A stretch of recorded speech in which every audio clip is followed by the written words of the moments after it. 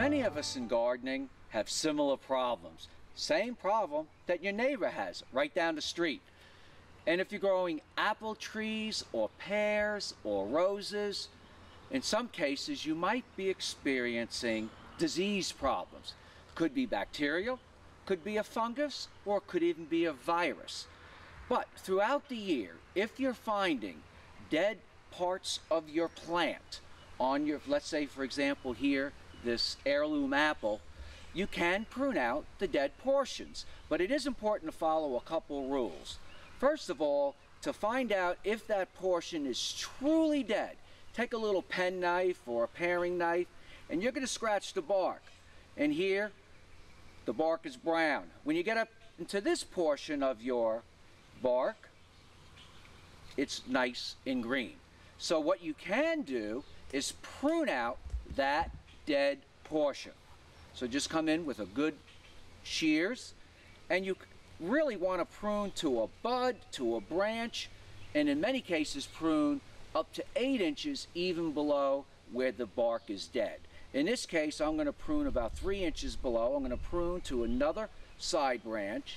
And so what I've done is remove this portion, which is partially dead, and I can go through this whole apple tree and remove any dead branches any time of the year. Fire blight is very common in pears. It also can happen in crab apples and a few other trees. This is where it looks like the leaves have been torched, where someone took a flamethrower and burned the leaves. In fact, on pears, the leaves are entirely black. But the thing with fire blight is the leaves hang down and really don't fall off the tree for quite some time. So you can go in throughout the year and prune out, and you want to come about 8-10 inches below the burned leaves to a bud or a branch, or in this case here on this crab apple, just come right there to that point, or I might even come a little further like this, because fire blight can get inside the tissue and the stems of your tree, and that can give you future problems. And I'm going to give you the best tip right now. When you make a cut, for example, on this rose, you then will take your tool, if you're going to another plant, and you dip your tool, and then you might dry it off, or you let the sun dry it quickly. That helps prevent you from spreading a disease to another plant. The same thing is true for your big loppers. But again, if you keep them in there too long, they're going to rust. One thing you need to keep in mind that has changed over the past couple of years. Bleach was available in a concentrated form rather recently, and in the past, bleach was available in the normal formula of 2.75%, almost 3%. Now, it's 8.75%, so it's almost 3 times stronger. The key to having your bleach destroy viruses and bacteria and fungi is it can't be too strong.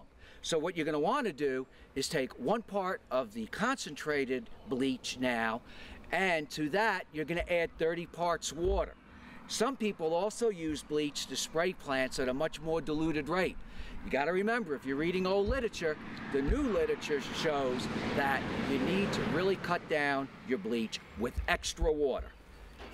Last thing, roses. Again, one of my favorites, easy, carefree rose.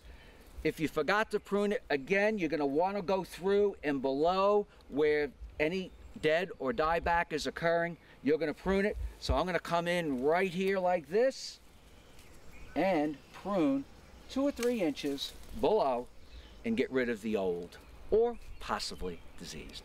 I'm Mark Viette. Join me next time in the garden. For more garden tips, go to inthegardenradio.com.